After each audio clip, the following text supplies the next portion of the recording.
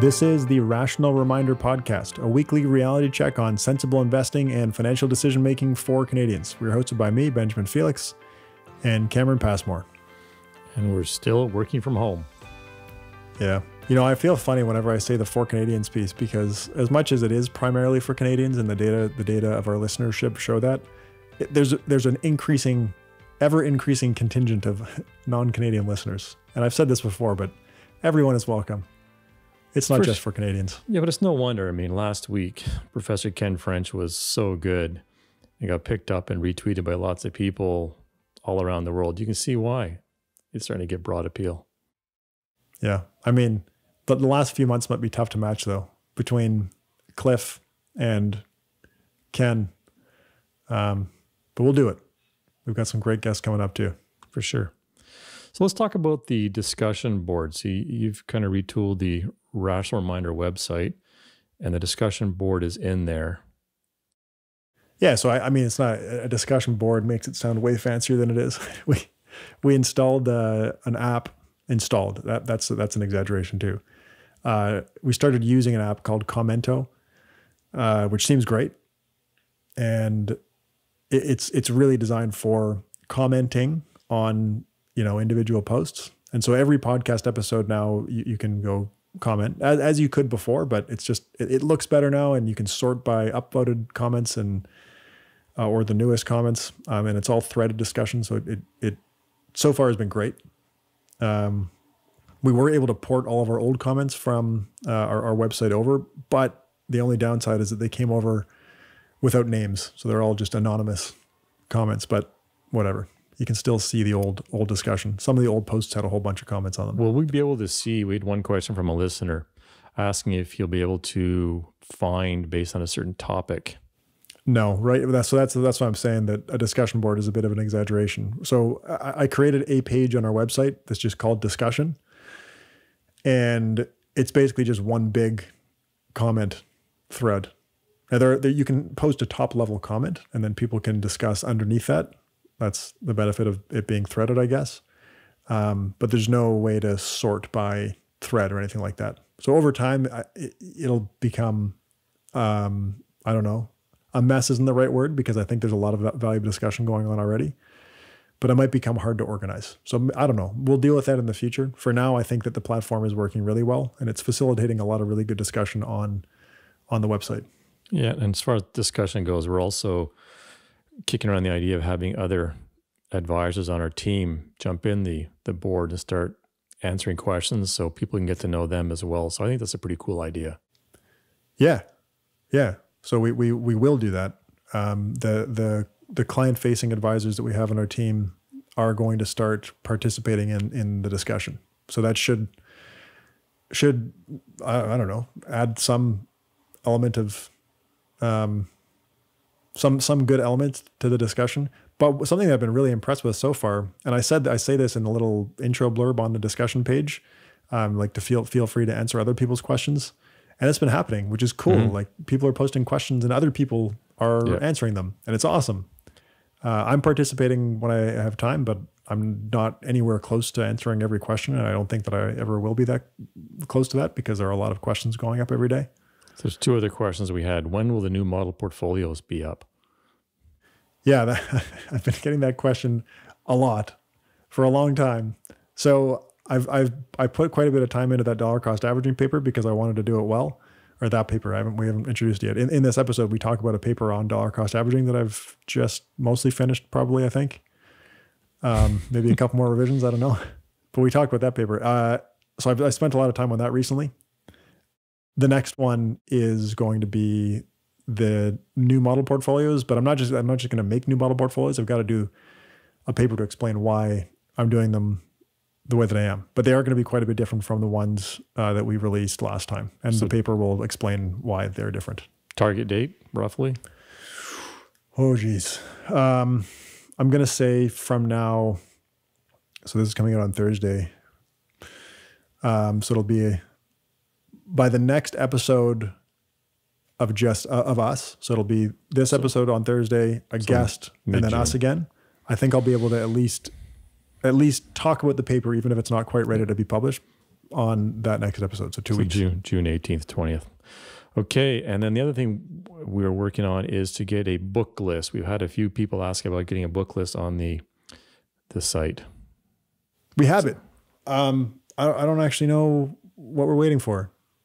Okay. We work with a third person on our PWL team named Angelica on a lot of the podcast stuff behind the scenes. So we'll ask her. But yes, we have a book list, and it references the episode that the book was mentioned in, and it's a pretty cool list. We have it. Yeah, it just needs to get posted. Cool. So good episode. Again, a lot on the dollar cost averaging. Some planning topic, of course. The other regular stuff. We're not going to review all the items because someone told us not to do that. Exactly. So with that, we hope you enjoy episode 101. Welcome to episode 101 of the Rational Reminder podcast. So I have a couple of books I suggest people take a look at ahead of upcoming guests. So one is Brian Portnoy's book, Geometry of Wealth. He'll be on next week with us. Fabulous book. I loved it, and I think you'll get a lot out of the conversation. He does go through the book, but if you have a chance to read it ahead of next week, I think that's a good idea. Yeah, he lays out the whole concept of managing money in a way that's, I don't know, different than what I've seen before. Yeah, I agree.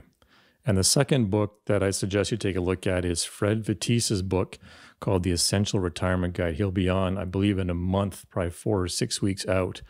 And that's another excellent book, a little more technical on retirement planning, but a good book.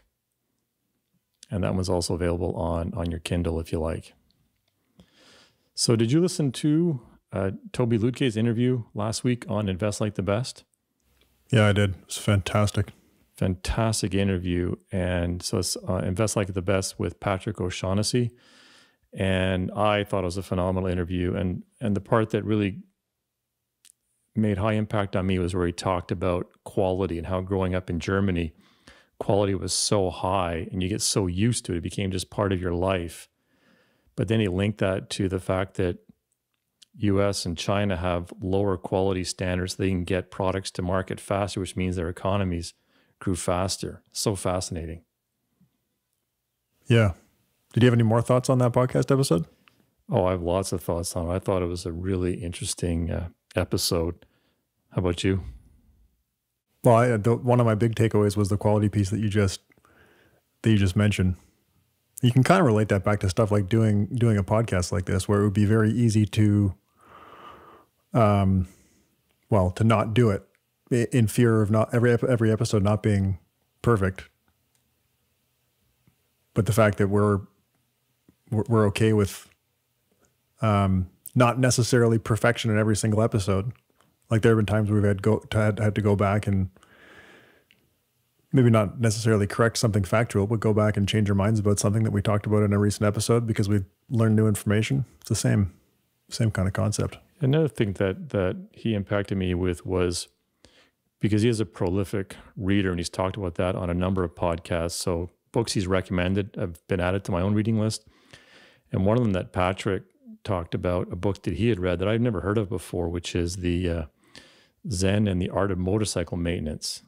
Have you read that book yet? I'd never even heard of it before, but I guess it's a classic. And I've had a number of friends that I've talked to about it said, oh yeah, I read it like 30 years ago. And it's interesting how Toby's point was just read. Just read. You'll learn about yourself. You'll make your own framework of thinking out of it. Doesn't mean any book is necessarily right or wrong, but it'll affect how you think about the world. The main thing is just keep learning, reading, listening to podcasts to get your own belief system. So I just started reading this book, and it's a really interesting book, and it came up in the discussion around quality, and that's what this book talks about is, classic motorcycles have great qualities to them, but it's a story of these people that go across the Western USA and how they view the world and quality differently. So I'm only about a third of the way through, but it's a really interesting read, and it's far more complicated, I'm sure, than I'm realizing. So I think I'm either going to slow down or maybe go back and restart it because it is It's a very thoughtful book. It's one of the things Shane Parrish says in his guide to reading. I think he has a post on Farnham Street about that. I think he has a course about it too. Well, maybe they canceled the course. Anyway, one of the things he says to do is to mark places that you want to revisit in the book. And once you've read it, put it away for a bit and then go back and read it again. And it kind of speaks to what you just said, is that the second time you go and pick it up, you are a different person, having had read the book once. And so you may appreciate the things that you highlighted the first time more. And I'm actually finding that too about different podcasts. So I started to curate a list of my favorite episodes, and I'm taking notes, and I'm actually going back and re-listening to different episodes again, because there's such amazing quality in podcasts that are out there now, depending on what stage you're at in your life, your business. Oh, there's tons of content. Tons of content.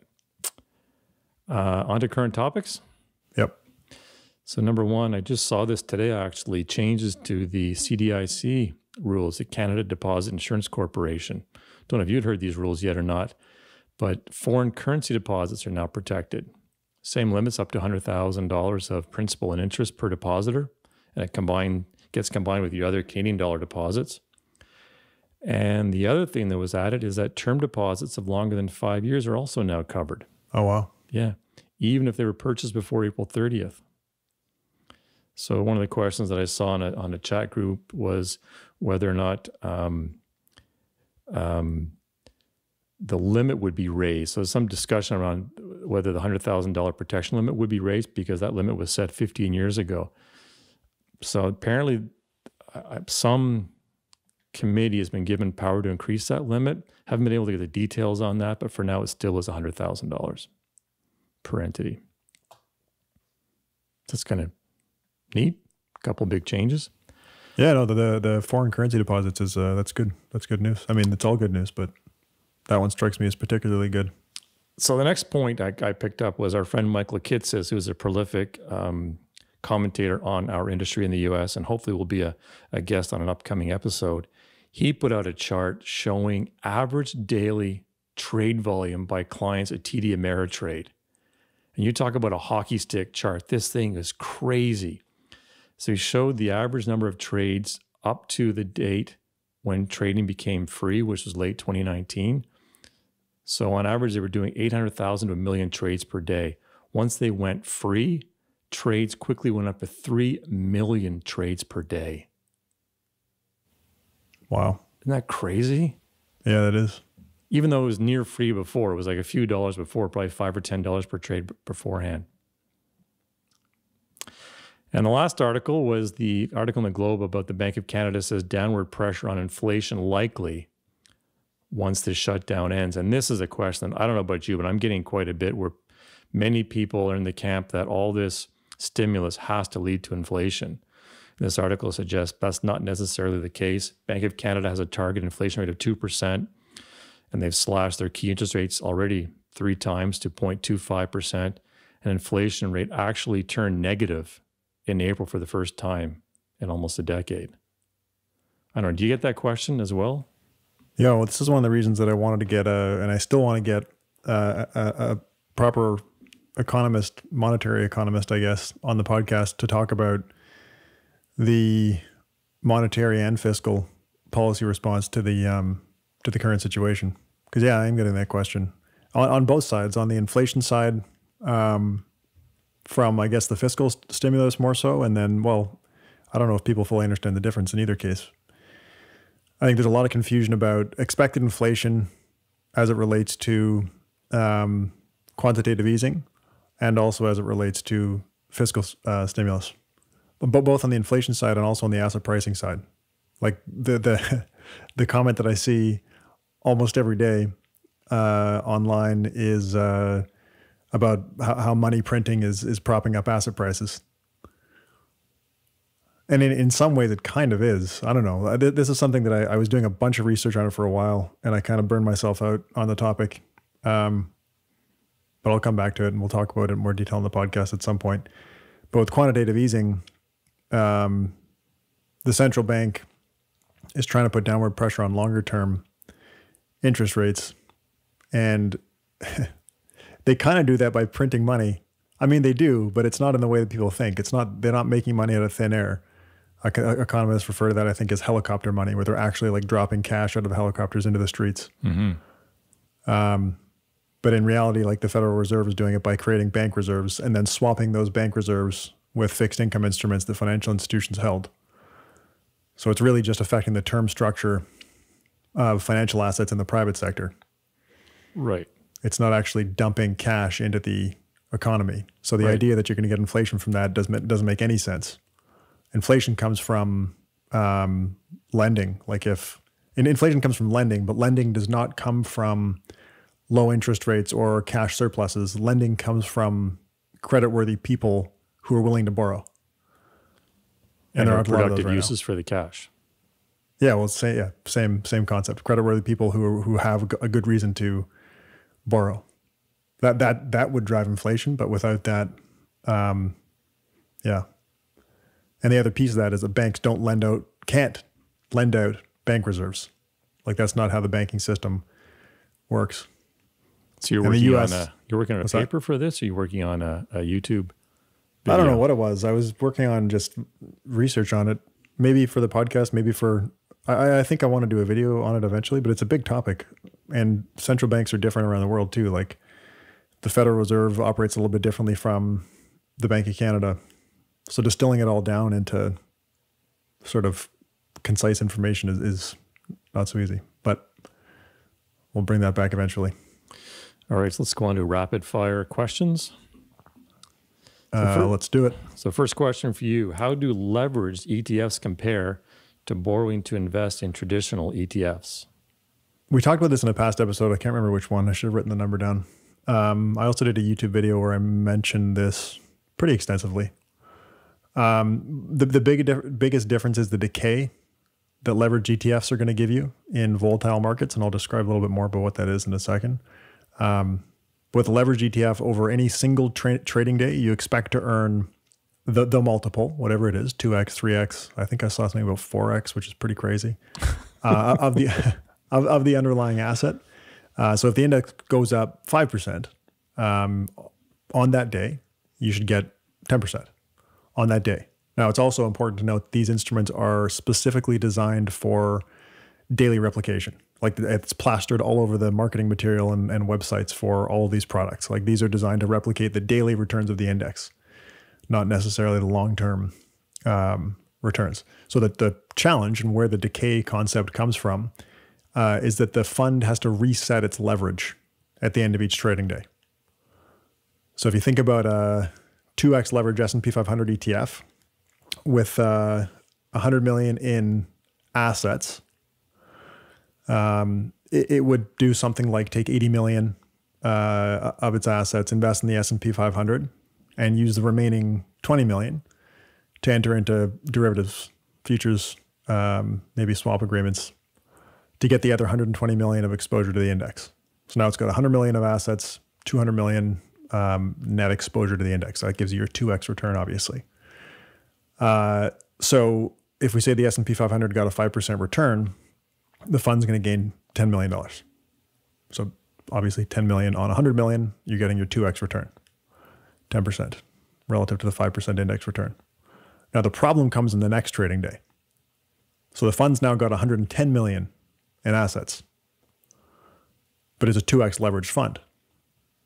So if it's got 110 million assets, but only 200 million exposure, or 210, I guess, it's no longer 2x leveraged.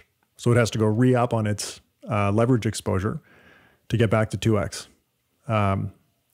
So when you own this fund, when stocks go up, you're being forced effectively to buy more stocks. And when they go down, you're being forced to sell stocks to keep the product on balance to its target exposure, its target daily exposure to the index. When markets are volatile, this is particularly detrimental. And I mentioned the word, but it's known as decay. And I found a paper when I did the YouTube video on this. It was a 2010 paper in the Journal of the Society for Industrial and Applied Mathematics. You found this. You can tell it was a, what's that? You found this. Well, I mean, when you search for, it's Google. Come on. But you could, as you may expect, it was a fairly mathematically dense paper. Anyway, the paper is titled "Path Dependence of Leveraged ETF Returns," and they actually come up with a mathematical formula, which they verify empirically to show the theoretical relationship between volatility and decay. So how much you would expect to lose relative to the asset, to the underlying asset in decay. So the main takeaway, and I guess the short answer to this question is that there's this time decay associated with the realized variance in the returns of the underlying asset. Now, it is important to note, and I think Dave Nadig, who we had in the podcast, I don't know if he said this in the podcast or it was in an article that I read, but that concept of decay can actually work in your favor too. Like if the market just keeps going up, it can work out positively. It's really when you've got volatility that you start to get a real negative impact from the decay. So I guess an easy way to think about it is that when you have a leveraged ETF, as opposed to, I guess what you'd call homemade leverage, you have leverage exposure to the underlying asset. You have that daily leverage exposure. But you also have negative exposure to the variance in returns of the underlying asset. So if you end up with a very high variance asset, so like an oil, triple leveraged oil type thing, yep, relative to the underlying, you'd expect your returns to be lower. So anyway, that time decay is that's the big reason that you might not want to use these things. And actually, there was another from that when I did the research for that video. There was a paper from the people at AQR, and they talked about products with built-in leverage actually have a premium priced into them, which comes out as lower expected returns for the convenience of having built-in leverage. So that was another interesting point that can reduce the expected returns of products with built-in leverage as opposed to doing the leverage yourself. So time decay, potentially lower expected returns because of the leverage convenience premium, I guess. Anything else to add? Nope. Okay, I'll give you the next one here. In episode 64, you mentioned that when you add the value tilt to a small cap index, you revive the factor. But haven't size and value been established as independent risk factors? Yeah, this is an interesting one. So no, I mean, size hasn't really been established as an independent risk factor, which some people may be surprised to hear. There's no real good theoretical basis for a standalone size premium. I'd say it's weak at best.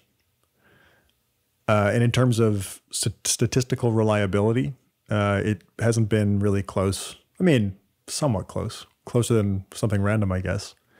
But the T-stats have not been nearly as high as something like value or the equity risk premium in the historical data. So theoretically weak, empirically not as strong, not weak necessarily, although over some time periods it is. There's a really good paper from AQR that digs into a whole bunch of these, facts and fictions. It's called Fact, Fiction, and the Size Effect. So they go into a lot of this. One of the really interesting takeaways from that paper is that Rolf Bond's, his 1981 paper, can't remember the title, but that was the original size effect paper, and that ties into Dimensional's story as well, as we've probably talked about in past episodes. When you go and repeat Bond's research, you don't actually get a statistically significant size premium over the time period that he initially looked at, which is fascinating to think about. And the reason, this is a suggestion from the AQR paper, the reason they think is that CRISP, the Center for Research in Securities Prices, they're always making their database better. And there's a guy named Shumway, that's his last name, I can't remember his first name. He did a paper in 1997 and detailed the process that he went through to correct the delisting bias that had previously existed in the CRISP database. So that's 1997, and Bonds did his paper in 1981. That delisting bias mostly affected small companies, and the delistings were mostly related to negative events. So Shumway went and manually dug up, like, what happened to this company and filled in all of those blanks. And filling in those blanks made small companies look worse on average. So anyway, when you correct for that and go back and look at the data, the original size premium paper wouldn't be like publishable today, which is crazy to think about. But wouldn't one theoretical basis for small cap premium be cost of capital theoretically should be higher for a smaller company? Yeah. I can see that argument, but I think that the counter argument is that when you control for other things like relative price, well, the other factors that we know about, relative price, profitability, Quality, yeah. sure, quality. When you control for all of those other things, cost of capital should be accounted for. In the other factors have more power than the small cap factor. Yeah. I mean, well, yeah. The cost of capital argument still makes a lot of sense. And the theoretical models don't include, like the theoretical asset pricing models that Fromm and French use, which I'll mention in a sec. They don't include size. But I'll talk about it now. So in the Fromm and French's 2013 paper, a 5-factor asset pricing model, they explain the theoretical valuation equation that helped them arrive at their 5-factor asset pricing model, which does not include size, like I mentioned. And they address this, sort of. They say if variables not explicitly linked to this decomposition being the theoretical valuation equation, such as size and momentum, help forecast returns, and here's the important part, they must do so by implicitly improving forecasts of profitability and investment or by capturing horizon effects in the term structure of expected returns. So I don't know, maybe that means what you said. I'm not going to pretend to fully understand it. Yeah. And I think there's other stuff too. Like one of the big ones on the cost of capital piece, and I'm trying to remember this accurately from the AQR paper, but it was something along the lines of there's a liquidity premium that you'd expect in small stocks, which could increase their cost of capital. But then Cliff, I think it was Cliff that wrote the paper, says, or I guess him and the co-authors say that if there's a liquidity premium, that's a liquidity premium. It's not a size premium. There's I got my head into some other research recently too, just looking at the value premium and its persistence. And in doing that research, there's a whole body of work on the lack of a relationship between a company's actual cost of capital and its expected returns. Fromm and French have done work on this, or they've mentioned it repeatedly in papers, and some other people have actually done explicit research specifically on that topic. I was talking to our director of research, Raymond, about this, and that was one of the things we were talking about, was this relationship between cost of capital and expected returns. In the literature, there's actually not a very strong link. So maybe that answers your question, Cameron. Interesting. I think that answers that question. Do you think so? We're not very rapid, but we're firing. All right, next one. Okay, this one's for you. We'll see. Okay, the question is, I'm curious what you think about a 100% small cap value investment strategy for somebody with a long 30+ year investment horizon. If I truly believe in the risk factors and if I'm an unemotional investor, wouldn't that be the sensible thing to do, at least for the US portion? So this is a question that we had Larry Swedroe speak to clients a number of times, and he always talked about this. He called his barbell portfolio, and I see all over Reddit and other places, Bogleheads, he calls it the Larry Swedroe portfolio. And actually it showed up, I Googled it showed up on a website this week called Portfolio Einstein, his most recent portfolio. And it's exactly that. And he actually told us this is what he does. He has a big slug of his portfolio in bonds, and a large part at that point was in bonds. But then the rest was all at the other end of the portfolio, which was largely US small cap value. So I looked on this site, Portfolio Einstein, and it showed his current portfolio, well, the current Larry portfolio, not his, but a current Larry Swedroe portfolio is 15% US large cap value, 15 small cap value, 13 US small cap, 4% emerging markets, 13% international large cap value, then 40% tips. Given what we just talked about small caps, it's interesting that there's a big allocation to small caps. Well, exactly. It's somewhat conflicted, but this is something that he did talk about every time we saw him. Oh, I guess it's as value. It's overweight.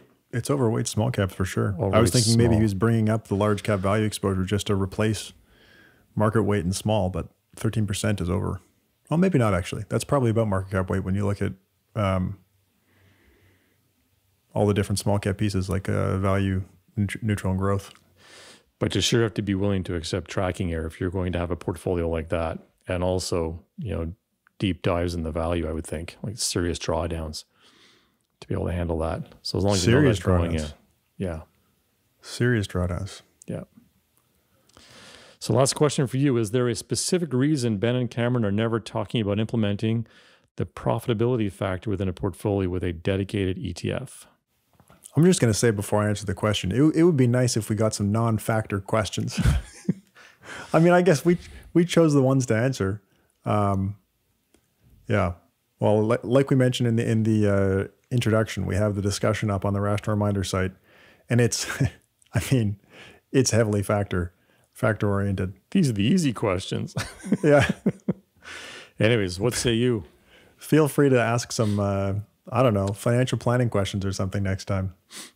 How much life insurance do I need or something like that? Why don't we talk about profitability factor with ETFs?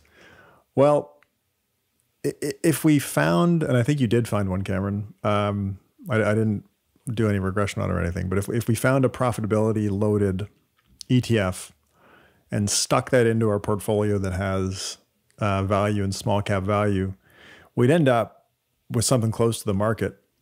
We'd kind of kill all of our other weights. And the reason is when you're long value, when you're overweight value relative to the market, you're naturally short profitability because value stocks tend to be less profitable relative to growth stocks. So by being long value, you're naturally short profitability. So if we go and stick, and then on the flip side, actually, profitability, you're long profitability, you'll be long growth. You're long growth, right. So if we take a value ETF on one side and go and mash it together with a profitability ETF on the other side, you're going to negate your value with the growth and the profitability. And well, and you're going to end up with something close to the market. So that's really the reason. You can't just go and take a profitability ETF and mash it together. In that paper I did a while ago, Factor Investing with ETFs, one of the things that I looked at was, and this is due for a revisitation, whatever you call it, a new edition, because there are some new ETFs in the market now. But at that time, the multi-factor ETFs that were supposed to look at these things together, I didn't think that they had enough exposure to the factors relative to their fees to actually add any value. So I was like, at that point, you're just better off being market cap weighted or using the cheap, deep factor exposure ETFs that we were able to find for US stocks. Now, that doesn't mean profitability is useless. It's just like if you take a profitability ETF and a value ETF and put them together, it's no good. If you take a value ETF and sort it for profitability and overweight the most profitable value stocks, now that's good. Like that's really good. That's better than just a regular value ETF. And that's what this whole multi-factor investing concept is about. Yeah. So there is a newer, not super new anymore, sort of late last year company that started launching products called Avantis. And it's actually interesting because their firm largely consists of people from Dimensional who left and they formed this new firm that in a lot of ways mirrors the way that Dimensional is building products. Anyway, so we need to do more research on that firm. But one of the things that they are doing is what I just described, is looking at value and also profitability, but together, not separately. Separately doesn't work. One other interesting point on this is IJS, which is in the old, I'm going to call it old, even though we haven't released the new ones yet, the old rational reminder model portfolios. IJS does have pretty strong and statistically significant exposure to the profitability factor. And the reason I think is that the way that S&P constructs that index, it's the S&P 600 small cap value index. They have some pretty strict financial viability criteria that goes into their index construction. And so within the universe of small stocks, the ones that make it into that index, I think end up giving it pretty significant, economically significant factor exposure. Interesting. Yeah. Not deliberate, but that's what they end up with. Yeah, and it's actually been, if you look at the rolling regressions over time for IJS, the profitability exposure has been remarkably consistent considering that they're not directly targeting it. Fascinating. So on to our main topic today. Yeah, enough of the rapid fire factor investing questions. The unrapid fire questions. Okay, so this next topic, I'm super pumped about this one. You've done a ton of work on this. This is a question that comes up all the time. If someone has a lump sum for whatever reason to invest, should I put it in now or should I pulse it in over time? I think the work you've done on this is phenomenal. I look forward to the video on this. The paper's coming out soon, but go ahead, set it up. Yeah. So, I mean, you introduced it well, but just the concept of dollar cost averaging, I mean, this is a conversation we have with clients a lot, which is one of the reasons I wanted to write something about it. Dollar cost averaging, I mean, I'm assuming people know, but I guess I won't assume because I'll explain it briefly. If you say you have a big chunk of cash, say you have $1 million of cash that you got from whatever, an inheritance or the sale of a private business or something like that. So it's new cash that has not been in the stock market previously.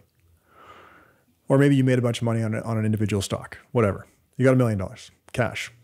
You can just invest it in the market. Or you can, well, try and time the market, I guess. That's generally not a good idea. But there's kind of a middle ground where instead of just investing the full lump sum, you can do this thing called dollar cost averaging, which is systematically investing over a fixed period of time. So say you take your $1 million and split it up over whatever, 10 months, 12 months, whatever it is. And I think the main idea with doing that is that you reduce the risk of investing at the worst possible time. It's basically regret avoidance. Yeah, regret avoidance is right? is a pretty good way to. If the market collapses, which is what people are looking for, right? Oh, what if the market collapses? I'd be sick over having my $1 million go down to 900,000 in a couple months, or less. It could go down to 600 or 500,000. Yeah. Like that can happen too. And I think that's the part people are really worried about. Anyway, so you built the framework to take a look at how rationally things have turned out. Yeah. So that I started by building a model. I just wrote some code in Visual Basic that allowed me to really quickly compare dollar cost averaging to lump sum investing for a whole bunch of markets and a whole bunch of different time periods. So that was I started with that.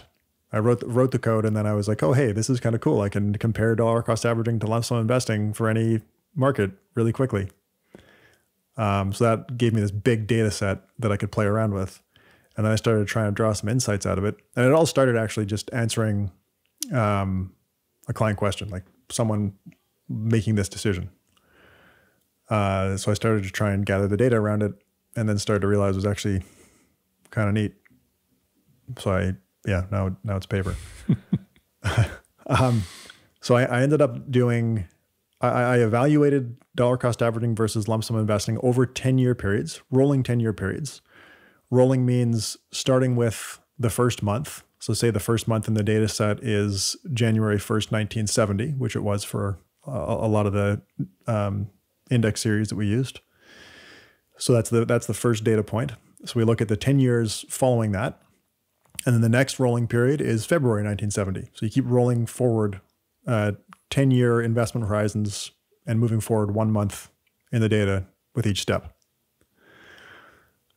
For most of the data series, I had 485. That's from 1970 until April 2020, 485 10-year periods. For Canada, I had 652 periods, and for the US, I had 1,013 periods. And I did a 12-month dollar cost averaging implementation. So taking $1 million, although the dollar amount doesn't matter because I looked at everything in terms of returns, percentage returns, but whatever. In the model, I had $1 million, and it was comparing investing that, boom, day one, or month one, I guess, versus dollar cost averaging 12 equal monthly investments. The cash, while it's waiting to be invested, was sitting in 1 month US Treasury bills. And then once everything's fully invested, it was invested 100% in stocks, no bonds in the fully implemented portfolio. So these are all in the different countries' indices. There's no balanced portfolio, correct? Correct. Yeah. So I did not do any balanced portfolio. It was each country individually. But then I did look at the equal weighted data for the combination of all the countries. Right. So there's not no a cap factor weighted. loading. There's nothing like that. No fixed just income. market cap weighted. Okay. These are all equity portfolios in a number of different countries. Yeah. So it was Australia, Canada, Germany, Japan, United Kingdom, and the United States. Right. And I picked those, I don't know, not arbitrary is not the right word. I mean, Germany and Japan are economically large. So is the UK in terms of GDP and also market cap weight. And then Australia is somewhat similar to Canada in terms of their market structure. So it wasn't a random choice.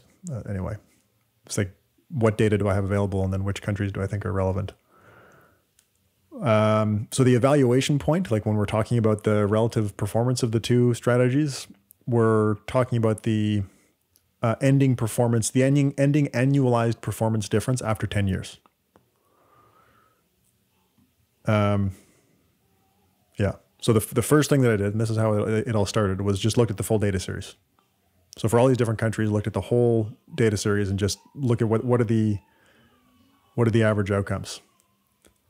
And then the other thing that I did that I thought was kind of interesting was I isolated the most extreme bad lump sum outcomes. So forgetting about how lump sum did relative to dollar cost averaging, just like let's rank the lump sum outcomes by best to worst and take the worst ones and see if dollar cost averaging helped in those cases. So and then the worst cases for the 10-year period or for the 1-year investment period? 10-year. So the worst 10-year outcome. So we take all the lump sum, all the months that you could have invested in lump sum, rank those by best to worst, take the worst ones, and then see if dollar cost averaging could have helped. Because that's not, the concern isn't usually, am I going to get a bad outcome relative to dollar? I mean, I guess it inherently is. Am I going to get a bad outcome relative to dollar cost averaging? People are usually just thinking about a bad outcome from a lump sum perspective. Exactly, for sure. So that's why I sorted by lump sum. And then knowing that you can't predict when you're going to get a bad lump sum outcome, I performed similar analysis, but during bear markets, so after a 20% or greater drop in the stock market. And then again, similar analysis when stock prices have been high historically. And for that one, I just did US data because that's where I had the Shiller Cape going back to 1870, I think. Okay, so that kind of sets up the analysis. Before getting into the results, I think it's worth pointing out just the nature of stock returns in general. So the equity risk premium, and for this piece, I just looked at US data because there's so much of it. The equity risk premium in the US has been super consistent over the long term. It's been an arithmetic average of 65 basis points going back to 1926. And it's been positive. Now, this is the equity risk premium that I'm talking about. So that's equities in excess of 1 month T-bills. It's been positive 60% of the time. In 60% of months, it's been positive. Now, there do tend to be these volatility clustering periods where volatility will increase a whole bunch for a period of time, and then it settles back down. And I made a chart that I'll put in the paper on this.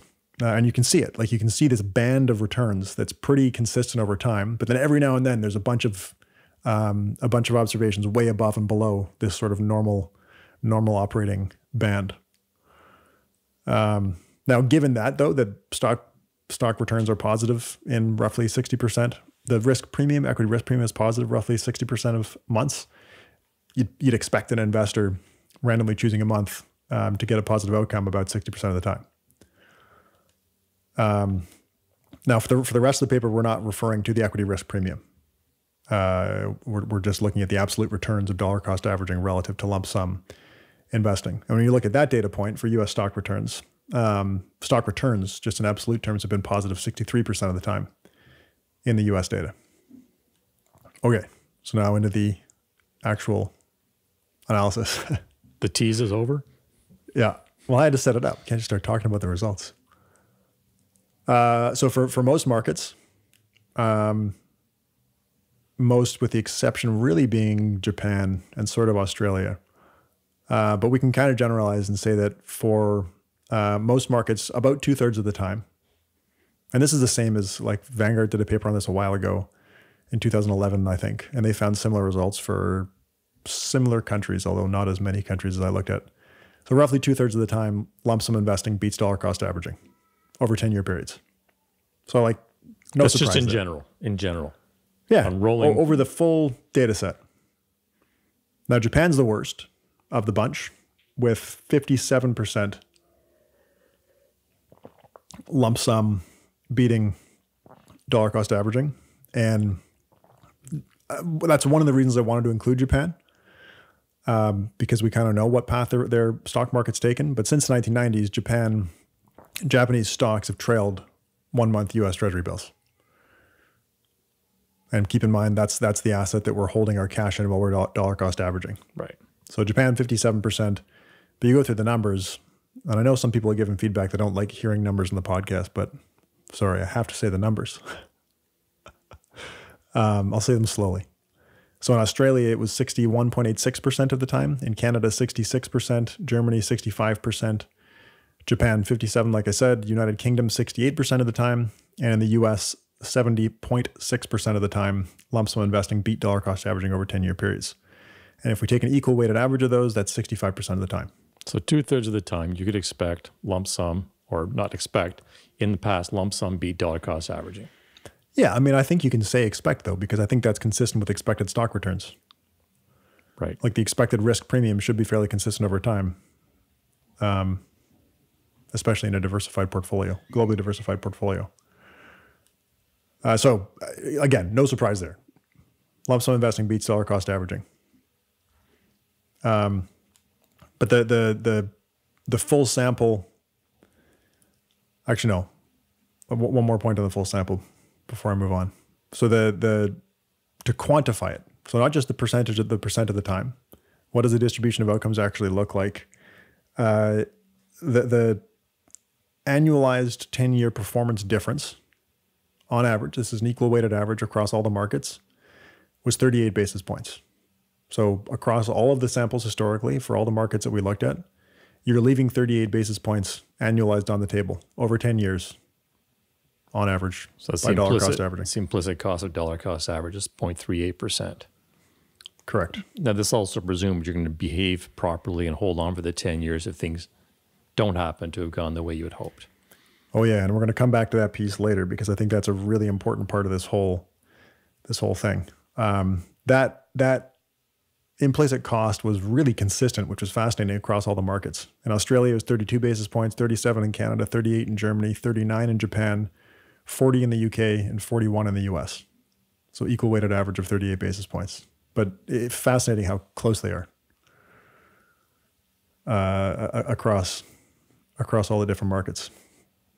Okay, so then the next thing that I looked at is the percentiles. So just to try and get a feel for the shape of the distribution of outcomes. Now remember that equal weighted average, that performance difference was 38 basis points.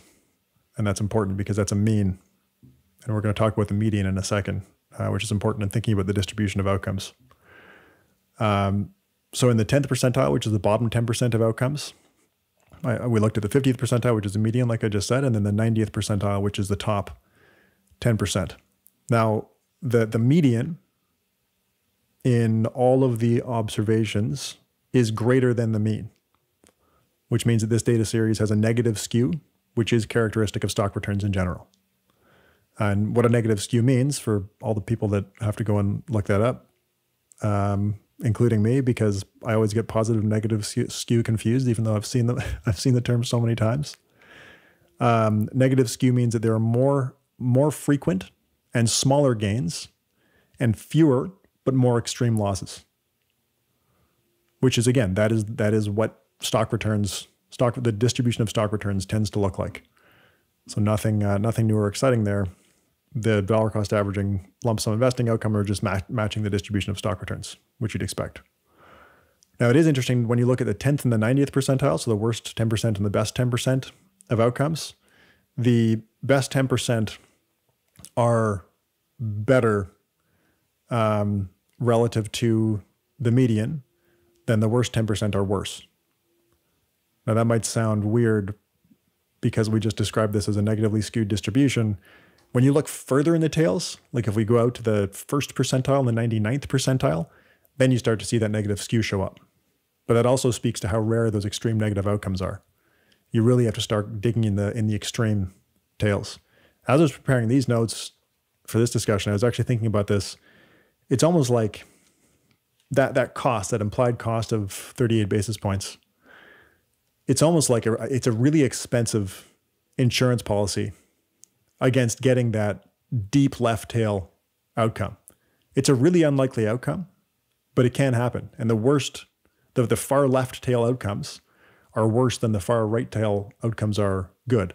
But there are more outcomes, more pretty good outcomes in the right tail than pretty bad outcomes in the left tail. But in deep left tail, you've got more to lose than you have to gain in the far right tail.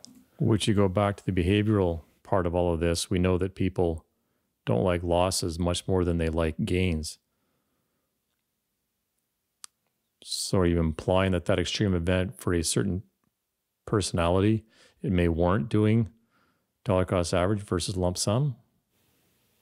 I don't know about that, because that person is going to be risk averse relative to the amount of money that they had. They're not going to be risk averse relative to how they would have done in dollar cost averaging. This is one of the other really interesting observations that I made, is that the very worst, so right now we're talking about the worst outcomes in terms of the difference between lump sum investing and dollar cost averaging. We're not talking about the worst lump sum case. And that's an interesting distinction, because the very worst lump sum outcome relative to dollar cost averaging was not the very worst lump sum outcome. Fascinating. Right. And this is the differential between the two. So it still could have been a positive experience. And it was. No, it was in 1931. And it wasn't a great outcome. I think it was a negative. Yeah, 1931 it must have been. It was a negative annualized return, whether you were lump sum or dollar cost. Fascinating. Average. But in that case, actually, I think you ended up with a really bad outcome from. Hold on, I got to look at it now. I was looking at this before we started talking, but then I put it away. So if we compare, okay, so the annualized return, okay, yeah, so this is fascinating. So this is the very worst outcome in the whole distribution. Now, this is for US data only that I'm talking about. So the worst difference in outcomes in terms of annualized returns was negative 6.18% in favor of dollar cost averaging. And that was for the 10-year period starting September 1931. That's the biggest delta between the two. The biggest delta. Now, not the worst outcome for dollar cost averaging. So your lump sum annualized return over that period was 3.53% annualized. Not terrible considering the time period that we're talking about. But this part's fascinating. So the dollar cost averaging annualized return, 9.72%.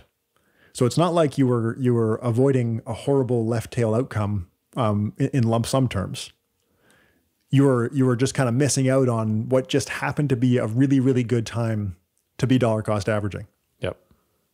And then you think about like the path dependence of the outcome starting in September 1931, you probably just ended up investing at a bunch of bottoms, like market bottoms before, because there's so much volatility over the time period. And that month just happened to be the month where you ended up with a really good outcome. So volatility luck at the start of that period has the impact. Fascinating. I mean, here's another fascinating one. June 2008. Okay. This is the eighth worst outcome in terms of the differential between lump sum and dollar cost averaging. So it was a negative 3.71% annualized. Starting when in 08? June. So just as the crisis was getting going. So big differential in terms of annualized return. But in lump sum terms, you made 9.47% annualized. If you dollar cost averaged, you made 12.96%. But again, we come back to the idea that you're not avoiding some horrible outcome. Right. You just kind of, it's like, yeah, dollar cost averaging would have been way better. But to speak to your point about the behavior, it's not like you're losing a bunch of money in lump sum terms. It's just you didn't get as good of an outcome as you would have. Anyway, So and keep in mind also, these are the deep tails. Yeah. Most of the outcomes favor lump sum. We have to dig to the worst handful to find the cases where dollar cost averaging is like way better. Okay, we went into a little bit of a digression. So now you're going to push it to the worst lump sum investment periods? Yes. Yeah. So just on the far left tail piece, and on the left tail being more extreme than the right tail. So that's that negatively skewed distribution. I think when people think about dollar cost averaging, that's what they're thinking about. Like the people don't want that far left tail outcome. But I think the frequency of that outcome is so low relative to how much more frequent the good outcomes are, even if the good outcomes aren't quite as extreme.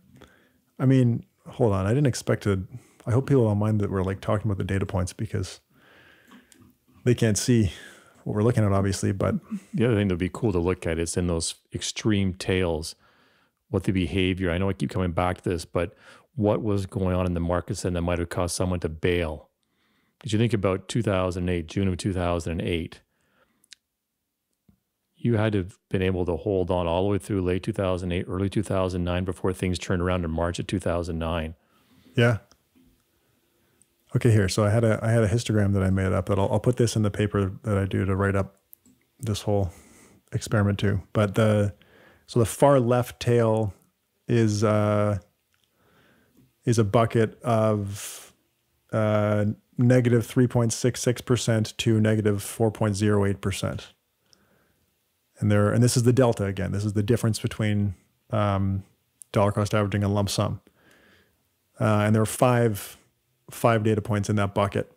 And then you look at the far right tail, and it's 3.06 to 3.48%.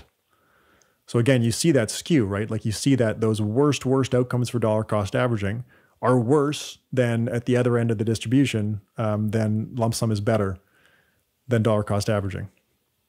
And so I like I said, I think that's what people are worried about. People are worried about getting that deep left tail, knowing that the far right tail isn't quite as good. Like there's not quite as much to gain if you get the best possible timing by doing a lump sum as there is to lose if you get the worst possible outcome. But I don't think that accounts for the frequency of good outcomes relative to bad outcomes. Like you're much more likely to get the good outcomes, even if the worst outcome is worse. It's so unlikely that you're actually going to get that. So that's why I said earlier that I think this ends up being, it's like insurance. You're probably way overpaying for insurance against that really unlikely bad outcome if you go the dollar cost averaging route, because so frequently in the historical distribution of outcomes, you've been worse off by dollar cost averaging. Okay. Anyway, but I did think that tail, that negative skew piece, did give some validation to the whole concept of dollar cost averaging to avoid the worst outcome. Like, sure, it can do that, but you're just way more likely to actually make yourself worse off by trying to avoid that extreme bad outcome. Okay. So the next thing I looked at was forget about the difference in outcomes for a second. Like just now we were talking about the shape of the distribution in terms of the difference in outcomes between dollar cost averaging and lump sum investing. Let's just look at lump sum investing, sort by outcome, take the worst 10% of lump sum outcomes and see how dollar cost averaging did in those cases. So if people thought, okay, I'm about to invest this lump sum of new money and I'm really worried about getting a bad outcome, okay, would dollar cost averaging make you better off if it does end up being a bad time to do a lump sum? Would it have saved you in the worst periods for lump sum investing? Not is it randomly going to be the best time ever to do dollar cost averaging, which is kind of what we were talking about a second ago. And I do think that's just random outcomes. Like if you happen to invest this, you end up with like naive, perfect market timing in some historical cases. But if we forget about that and just say, okay, we're pretty sure we're going to have a bad lump sum outcome, so let's dollar cost average, would that actually have helped you? And I found that in 51.41% of historical periods, lump sum investing would have made you better off. That's just in terms of the number of outcomes. If we take into account the magnitude of, it's kind of like the shape of the distribution that we were just talking about, how good were the good outcomes relative to how bad were the bad outcomes, the annualized return difference was negative 29 basis points. So dollar cost averaging. These are the worst 10% of lump sum investing in your data set. Correct. So if we think about forward looking, this is if we could predict the worst outcomes, would dollar cost averaging have made you better off? So in 51%. Yeah, roughly half the time it would have. And on average, it was a 29 basis point advantage for dollar cost averaging. So I thought that was pretty interesting too. Now, obviously, we cannot predict the thing I just said. We cannot predict what are going to be the worst future lump sum outcomes. So instead of that's just not screamingly compelling. It's not compelling. Oh, because we can't actually predict. Well, no, that, it's right? not compelling that dollar cost average is going to save you. Yeah, it's a bit of a toss up. Yeah, that you're right. This is not a real. It's not a good reflection of reality because we've intentionally picked the worst lump sum outcomes, and even then it was a toss up, right? Or roughly a toss up. The distribution of outcomes, though, and you kind of see this from that negative mean return difference, the negative 29 basis points. The distribution was much more negatively skewed this time. So the worst outcomes were worse than the best outcomes were better. Right. But again, we looked back in time and picked the worst possible lump sum outcomes. Okay, so then I thought, well, obviously, like what you just said, Cameron, this is not reality because we don't know if we're going to get the worst lump sum outcome or not. So what can we? What do people think we can use to predict bad investment outcomes? So I figured there are two things. There were two things that people worry during which periods people worry about this the most, which is bear markets, like we just saw, and bull markets. Yeah, and bull markets. Bull markets. You're right. And when stock prices are high. So for bear markets, I just said we're only going to look at starting months, where the market has dropped by 20% or more in the previous month. So serious the market, drop. Okay. 20% or more. Yeah. So it's like, okay, we're deciding to invest this $1 million of cash. The market just dropped 20%. Does it make sense to dollar cost average now because we're in these uncertain times, as they're often called? So did dollar cost averaging protect you? On average, it did not protect you, which was interesting. So same thing, 12-month deployment of the cash after a 20% drop has already happened. Equal weighted average across all the markets, 53.66% of the time, lump sum investing made you better off over the full period. Across all the markets, it was 50% or greater, except for the UK. And I had to triple check the data on this one because it didn't make sense that it was so different. But 33% of the time only, lump sum investing made you better off in that market. Yeah. But the rest of the markets, Canada, there's another outlier. Yeah, I double checked that data too. But Canada was 78.57% of the time, lump sum made you better off. But you kind of think about practically what happens when the market drops 20%. Well, sometimes, kind of rarely, it drops more. Like you get a 20% drop and then another 20% drop. More often, historically anyway, you get a 20% drop and then you get a recovery. And that shows up in this data. More often you're ending up with the negative 20% and ending up being actually not the worst time to invest. So the average annualized return difference in this case was 25 basis points in favor of lump sum investing. And it's also worth mentioning, I think, that the US outcome, which was 50% of the time, lump sum was better.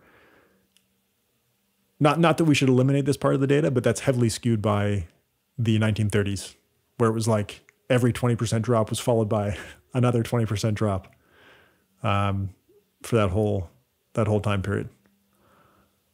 So in bear markets, is it different? It's a little bit different. It's a little bit more of a toss-up relative to the full data set. And that's consistent with something that Gerard O'Reilly, Dimensional CEO, said in a webcast I listened to recently, that the equity premium, well, it's kind of like what I mentioned earlier too with the distribution of stock returns. The equity premium is remarkably consistent over time, except for sometimes. And I think Gerard's data point was that, I don't remember the exact numbers, but around market declines, the premium tends to be significantly negative, and then it tends to be significantly positive, like more so than usual, and then it just kind of goes back to normal. So I think this, to an extent, shows up in these data too. Okay, so bear markets, still no clear advantage for dollar cost averaging.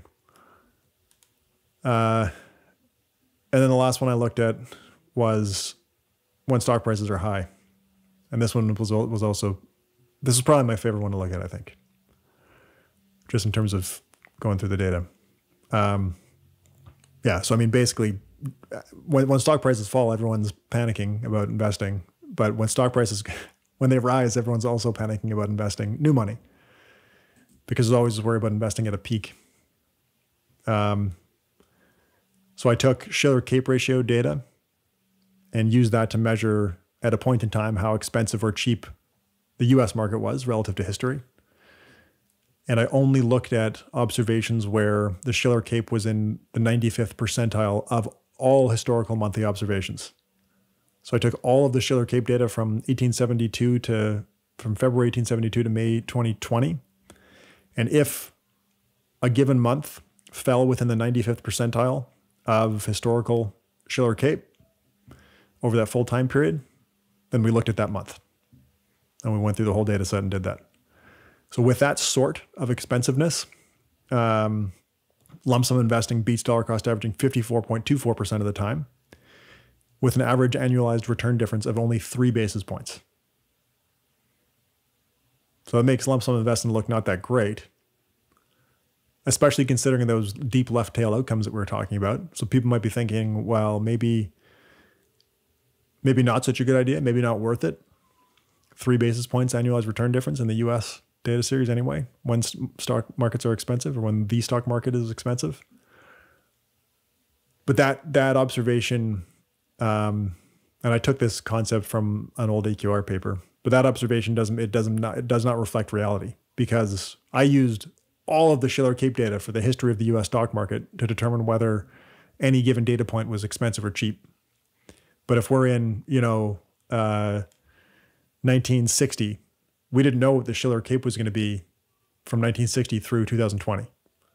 So I went back and did the correction that AQR did in the paper that made me think of this, and redid the exact same analysis, but to determine whether the market was cheap or expensive, I only looked at backward-looking Shiller-Cape data at each month.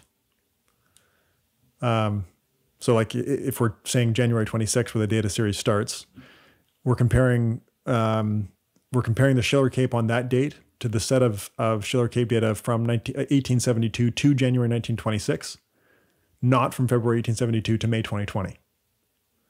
So it eliminates that, whatever you'd call that, backward-looking bias. With that correction, lump sum investing beats dollar cost averaging 64% of the time. Wow. Yeah, big deal. That's a little bit more compelling. Yeah. And this is still the 95th percentile. So you as the investor sitting there making the decision, looking at the historical data, and the market's at its 95th percentile of historical expensiveness, is still pretty good shot of outperforming with the lump sum. Amazing. And the average annualized return difference in that case, 18 basis points. It's crazy, eh? Even at the 95th percentile of the Shiller-Cape, it's still not compelling to dollar cost average. Well, wait till you hear this one. the next one, the little, this one didn't have the same rigor in the analysis because I didn't have the data, but I looked at Japan just out of interest because I was doing the US analysis and I'm thinking like, man, I wonder what it looks like in Japan. I bet it's fascinating. And it was.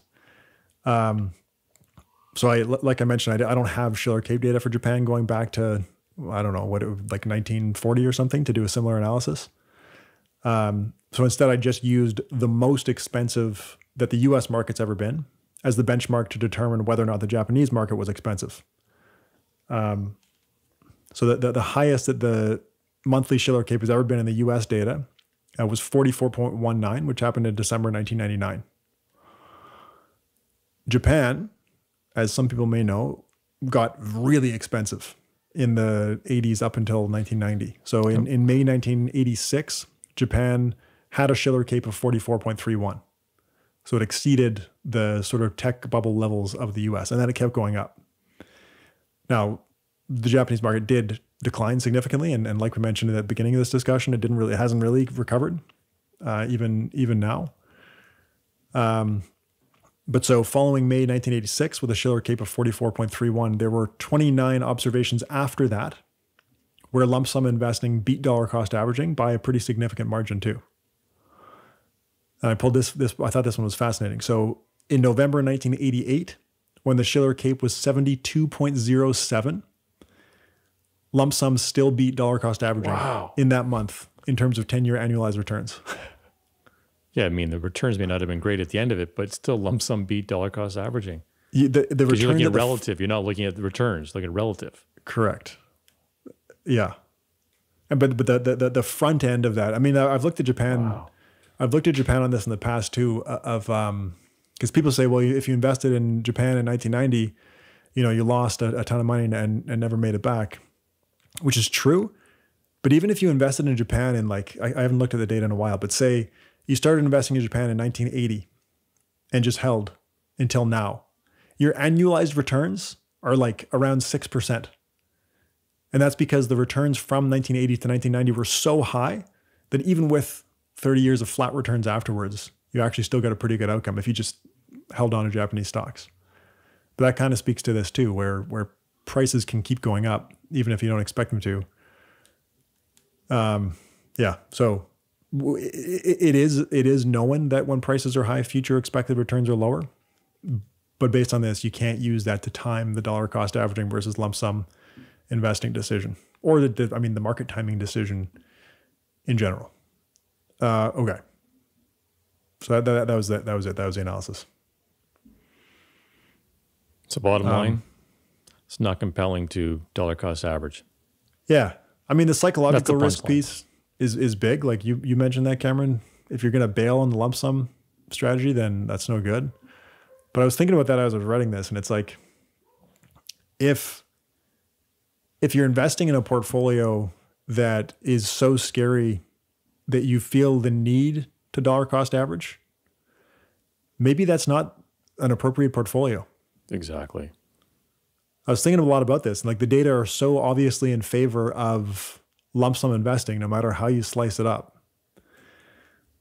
So it's like, I don't know, if you're not comfortable doing a lump sum, and to make a portfolio palatable, if you have to dollar cost average with new money, I'm not saying people should never dollar cost average. And like, this is, like I said before, a conversation we have with clients all the time. And we didn't have the data to this extent, but we've always had the data that lump sum tends to be better. And clients still do dollar cost average in, but I don't know, like this, I wouldn't say it changed my mind, but it gave me more appreciation for how unlikely it is that dollar cost averaging is going to do anything special for you. Exactly. So on to the planning topic. Yeah. We'll do this quickly because I know we're running a little bit longer, but it's worth it. So I thought Alexandra McQueen, our good friend Alexandra McQueen, and she's at MoneyGal on Twitter, she wrote a great article in the April 28th episode or publication of Money Sense, just wondering what the impact of the pandemic might be on retirement planning.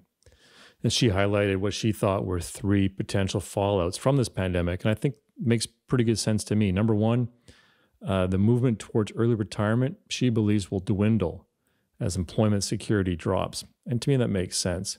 mean, you can see a scenario where housing prices fall, markets fall, potentially lower returns, less money, and fewer jobs to fall back on is her main point.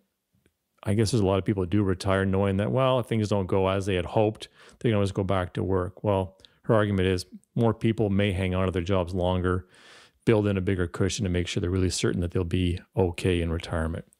So that seems sensible to me. Yeah. Another stat, and this I thought was interesting, the amount of debt carried by retirees will reduce. Even though she says seniors' debt load has increased. And can you believe this? Mortgage debt for seniors has doubled since 1999. Wow. And consumer debt for seniors is up 50% since 2016. I wasn't aware of that.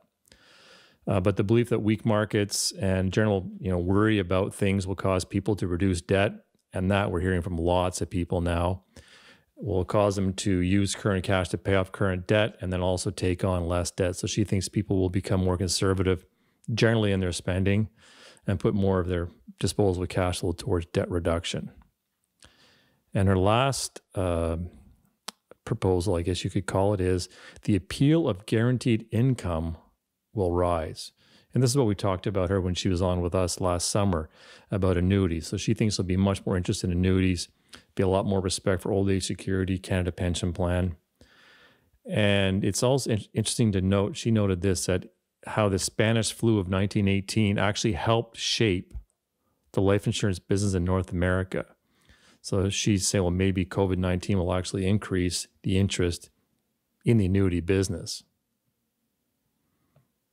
Seems all pretty sensible to me. Yeah. And I think, we had chatted earlier this week about, some articles that Moja Malevsky had put onto Twitter. So took a look at an article called COVID-19 Longevity Risk and the Economics of Annuitization. So this year, during the pandemic, there has been a spike in life insurance applications, which is exactly what happened after the Spanish flu. So the question Professor Malevsky asked in this article was, how should the annuity industry continue to justify and encourage longevity insurance? When you think about it, and we talked about life expectancy a few episodes ago, the result of a pandemic is that life expectancy can drop.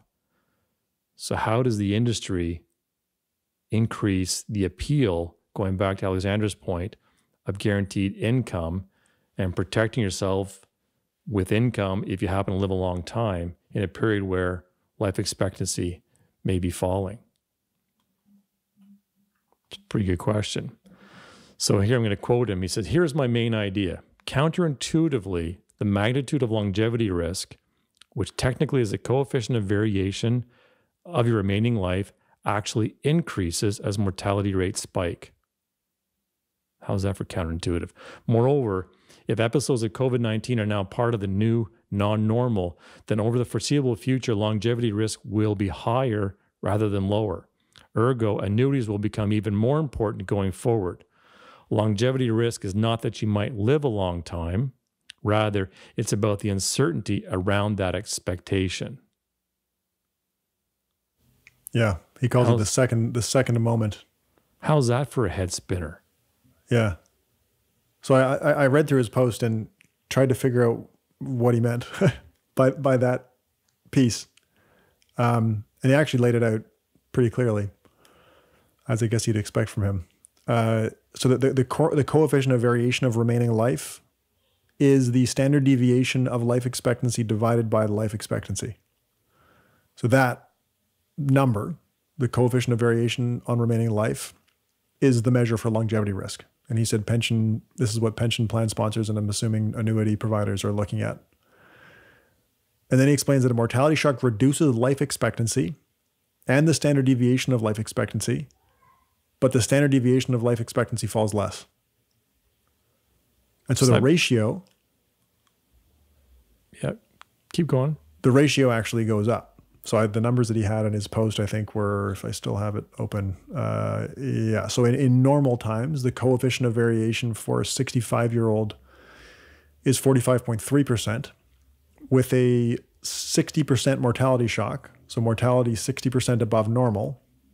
The coefficient of variation increases to 51.1%. And that's because life expectancy has decreased from, in his example, 20.11 years in normal times to 15.56 years in the 60% mortality shock time. And the standard deviation has gone from 9.11 to 7.95. So because of that, the coefficient of variation goes up. So that measure of mortality or longevity risk is actually increasing. So yeah, the odds of living longer have declined, but life is riskier. So that makes annuities more valuable from an economic standpoint. Yeah, definitely counterintuitive, but also fascinating. So his point is, what can the industry do to make that argument more compelling?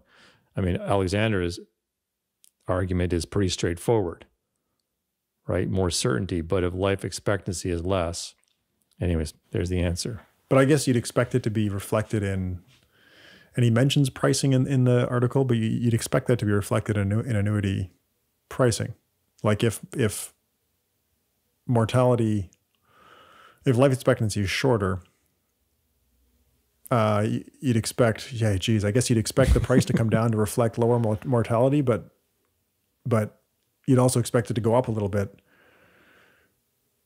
because longevity risk is higher, I guess. But net, would you expect a reduction in cost? I think on net, you'd expect a reduction in cost. But he also shows and I don't fully understand all the economics behind this. I think he's teaching like PhD level economics, which I have never taken, PhD level anything. But there's one measure he shows, the annuity equivalent wealth. And that number is going up. Anyway, I don't know how this affects annuity pricing, but it just, from an economic perspective, the value of the annuity is increasing to the annuity holder. Exactly. Which is fascinating and super counterintuitive. And hopefully we can have him on to explain this to everybody one day. Yeah, he'd explain it better than we can. That's a given. Anyways, bad advice of the week, quickly to round this out. Article from Barron's called "It's a Weird Market, Time to Go Active." So you knew as soon as I saw that title, I was going to be making it the bad advice of the week. Anyways, it was an interesting article. They interviewed a number of index advisors who are now adding in active managers. Oh. What? Did you pull this from Twitter? Yeah.